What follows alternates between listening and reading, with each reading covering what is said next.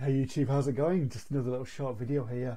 This is to show you how to use one of the CTL foot switches to turn the wah pedal on and off with the Boss GX-100. So I'm just in Tone Studio here, as you can see. I'm just going to show you what kind of assigns you need to do.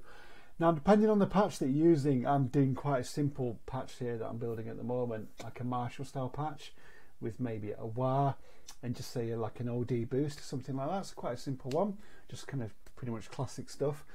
And I've just selected the wire that I'm going to use. I'm going to style a Jim Dunlop model there. And let's go to the assign settings and have a look at this, how we set this up. Now, we've got twofold here. You want to use the expression switch to show the wire.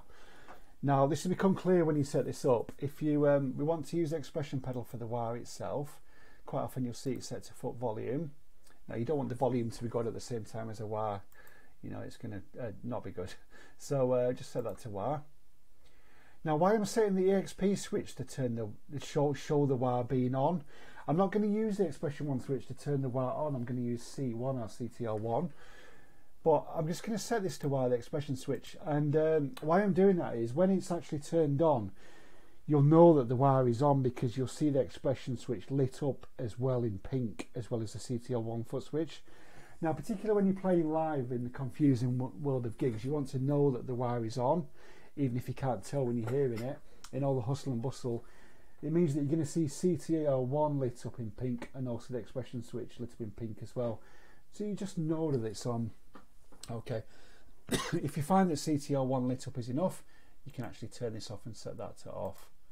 But this is what I like to do. I like to have both showing, so I know that my expression pedal is being used for the wah, you know, because it's got a pink light next to it. The other bit I want to do is this is how I show you how to set up CTL1 to turn the wah on and off. You go into the sign setting, make sure that is lit up. You've got CTL1 there, you want that to turn the wah on and off, and you've also got the wah in the category there as well. So all good to go.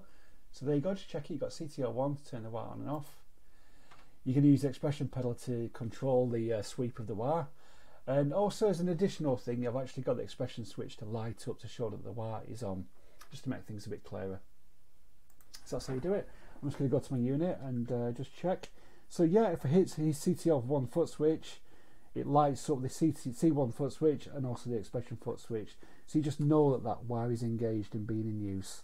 So it just makes it dead easy and clear for when you're doing gigs as well. But that's how you do it. I hope you enjoyed that video. Please hit the subscribe button if you like what I do, and just check out my GX-100 shop as well. I'm starting to add a lot of stuff over the next few months, and the first of each month you'll see new products for this unit being added over the next 6 months.